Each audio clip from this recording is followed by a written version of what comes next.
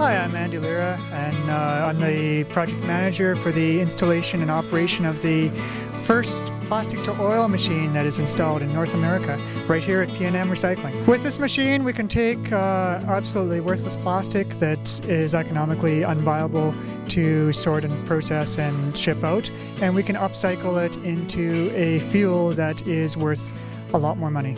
We are the partner company with Blessed in North America, the Caribbean, and Latin America. And what we do is we design, develop, and distribute the plastic to oil systems. The equipment was originally developed in Japan, and Mr. Nakajima is the developer. The company is Blessed, and they started about 12 years ago. The entry into North America and to Canada happened in the last year or two.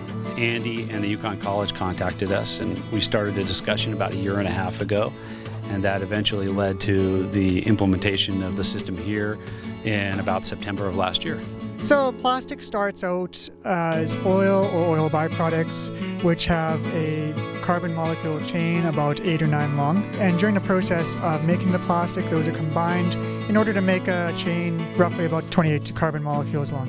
So what we're doing is we are chopping those chains back into the short 8 or 9 molecule chains in order to create the oil. The output of the plastic oil machine is synthetic mixed light crude oil. So it's basically very similar to diesel. It has some gasoline in it as well. But when we mix it with diesel, it can be burned in a regular furnace or actually in a diesel engine as well. The different phases the machine goes through is, first off, we take the plastic that comes in from mixed recycling, and it goes through a granulator, which reduces the size, and then the conveyor transports it into the load cell of the machine, and then it goes into an extruder and into the heating chambers. And in the heating chambers is where the temperature is brought up to 450 degrees Celsius, and at that point, at 450 degrees Celsius, the plastic starts to break down and pyrolyze. And then in the condenser, the temperature is brought down, and that pyrolyzed gas condenses into oil, which collects into the offtake tank. One of the other advantages of this machine is that it is actually lower carbon emissions than recycling or incineration.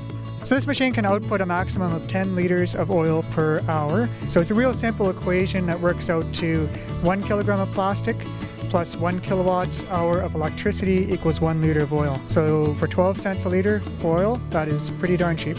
The funding came through Yukon Research Center and Canfor.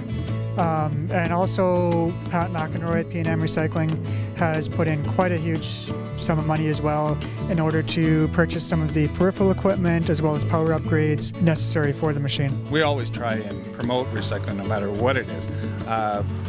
The problem here is we have such a time-honored tradition of getting money for our recyclables that's what the ones that people really worry about.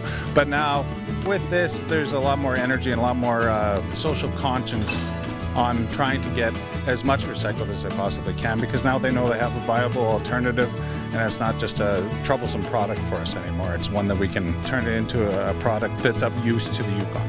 I get calls every day from other recyclers in North America.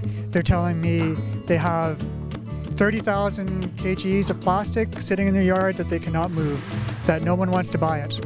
And they are looking for different options, and this is a totally viable option for their situations.